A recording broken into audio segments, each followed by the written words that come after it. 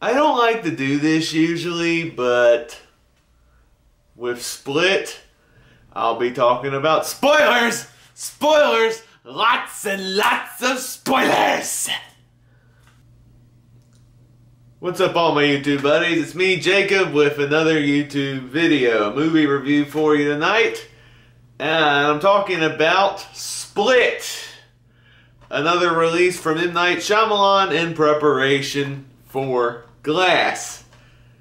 Like I said at the beginning of the video, there will be a lot of spoilers on this thing. Actually, I will be doing spoilers off the bat, mainly because the twist ending has something to do with Glass.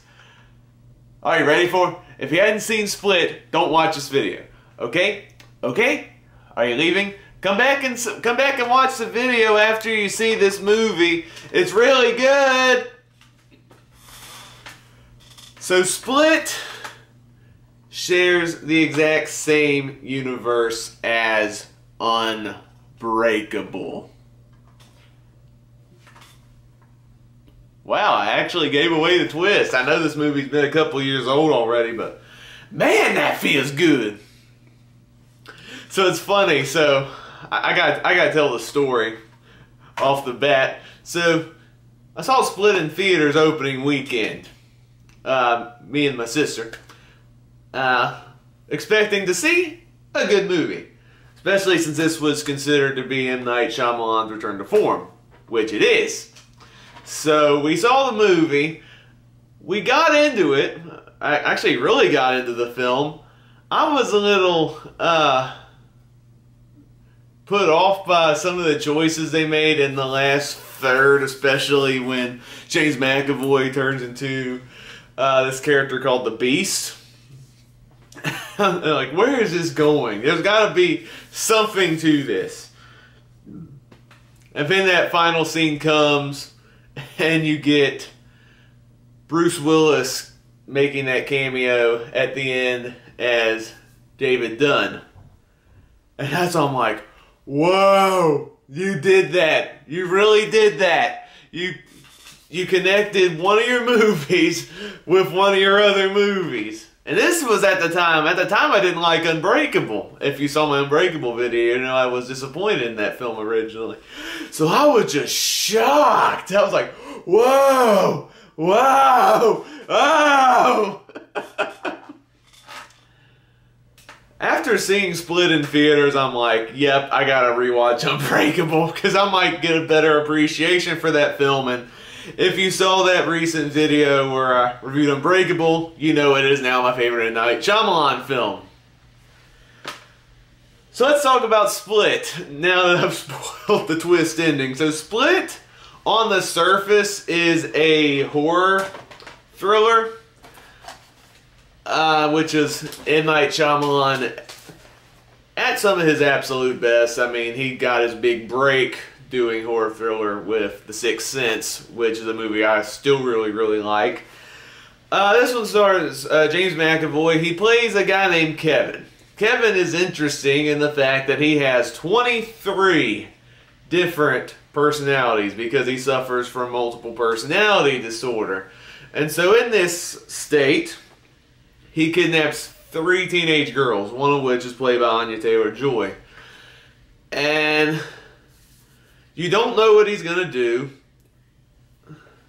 but you know something sinister is about to happen. Obviously, spoilers, because I revealed that at the beginning.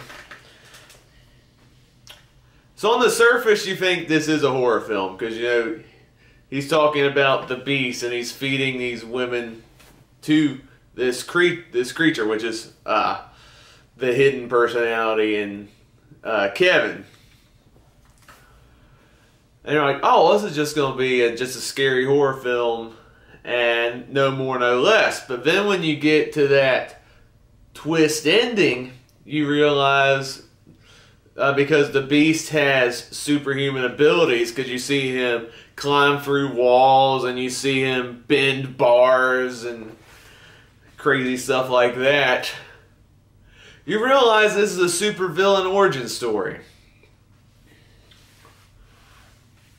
when you make the connections to Unbreakable. And then you see more of the Unbreakable connections, especially when you see the film on a rewatch. One character mentions that Kevin's dad was killed on a train.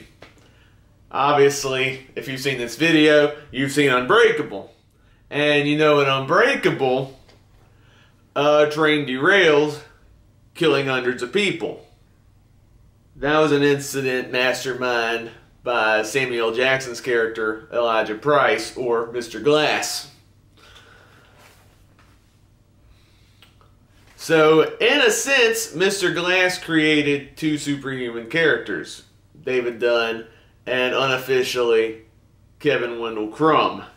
And I think that's just kind of neat how M. Night sprinkles and foreshadows things before he wants to reveal his dark secrets. I mean, even the cover of this thing, you see like all the shattered glass and stuff, it's very much like the Unbreakable cover. It's really crazy how he gets away with this and he still fools us. It's brilliant. It's crazy. But even before the twist, Split is still a great movie. And a lot of that, there's a lot of reasons why I love this movie. One is James McAvoy. He is crazy good playing this character. Actually, multiple personalities in one character. I'll be honest, I don't know anybody actually with the disorder. I know it's, I guess, hard to live with people like that, and I know it's sad because usually those emotions are triggered by something traumatic. So James McAvoy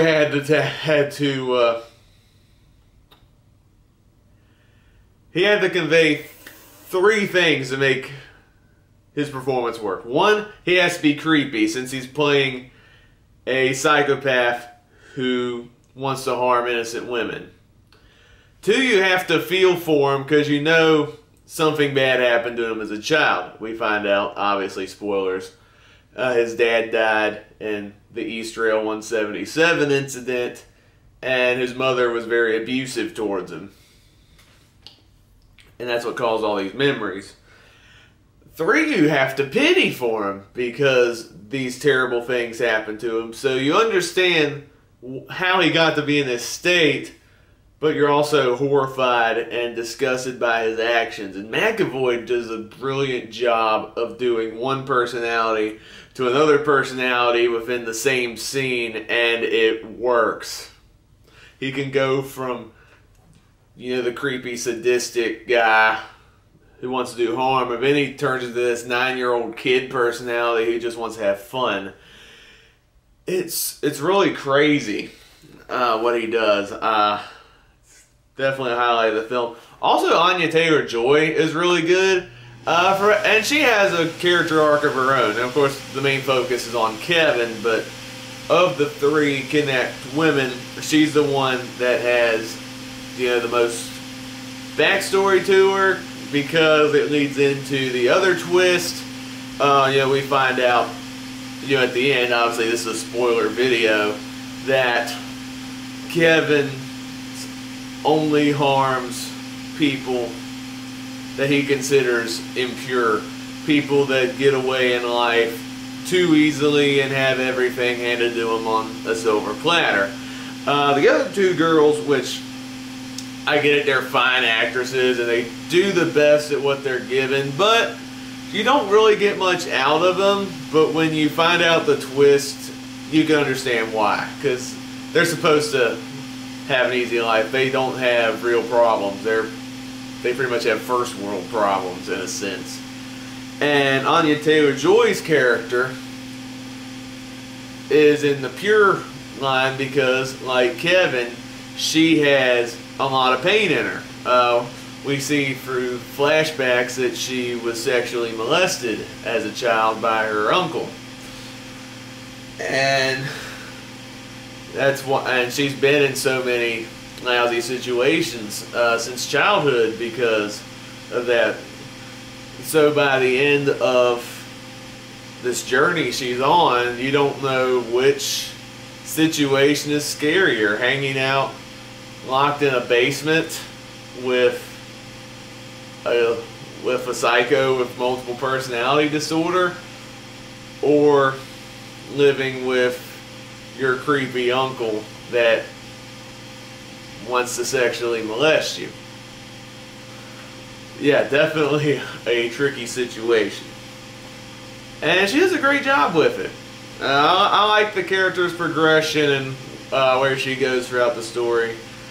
She gives a good performance considering she mostly does a lot of blank stares, but again, that's part of the character. She goes through a lot of pain. So it does work. Split was considered M. Night Shyamalan's return to form after his string of critically panned films, you know, Lady in the Water and The Happening, The Last Airbender, After Earth. And yeah, you can definitely see that. His directing is top notch. You get that old school tension. His biggest influence comes back to mind. You know, Alfred Hitchcock. You have that genuine tension and suspense that just drives the movie. And then just the unique camera angles he decides to shoot in some of these situations is just really phenomenal. It's some great filmmaking as all. I don't know about it as always, but when he does his best work. And like I said, the script is very, very unpredictable. When I first saw the film, I didn't know where it was going to go. I thought the film would derail in the last third when McAvoy becomes the Beast. But then when they make the Unbreakable connection and we find that it's a supervillain origin story leading up to something bigger, the more I realize I think it's a brilliant movie. In fact, you realize this was something M. Night had planned for a long time. I mean, I even read he even said he wanted Kevin to be the guy David Dunn takes down his first night as a superhero. You know, the guy in the orange jacket that we saw in Unbreakable. He decided he couldn't do that because, you know, Kevin is such a complex character and you couldn't really get much out of him in a 15-minute climax. So he was like, well, I'll just create Kevin for another movie, do a whole movie centered around him, and have the two meet in the third movie. And you can definitely see his plan and vision when you see the two movies. And it makes me excited about seeing Glass. Might see it opening night, who knows, I can't wait. I don't think it's as good as Unbreakable though. Some of the pacing's a little splotchy, and they added this psychiatrist character who hangs out with Kevin, this really old lady psychiatrist. She does a good job. I have no problems with that actress. You can definitely buy her as this character, and you definitely have to give her credit for saying some dialogue that's hard to say in true Shyamalan fashion. But I do think most of her scenes feel like it's stretching the runtime quite a bit. There's a lot of scenes where she's talking about her position on people with these disorders, and it doesn't really go anywhere. I mean, she does a Skype session at one point, and you're just like, can we go back to Kevin and the main tension? This is just kind of dragging your movie, and you're taking me out of it. When she's talking to Kevin, it's fine, but I don't think it was beneficial in the long run, except for the character to give some exposition in a couple sequences. But other than that,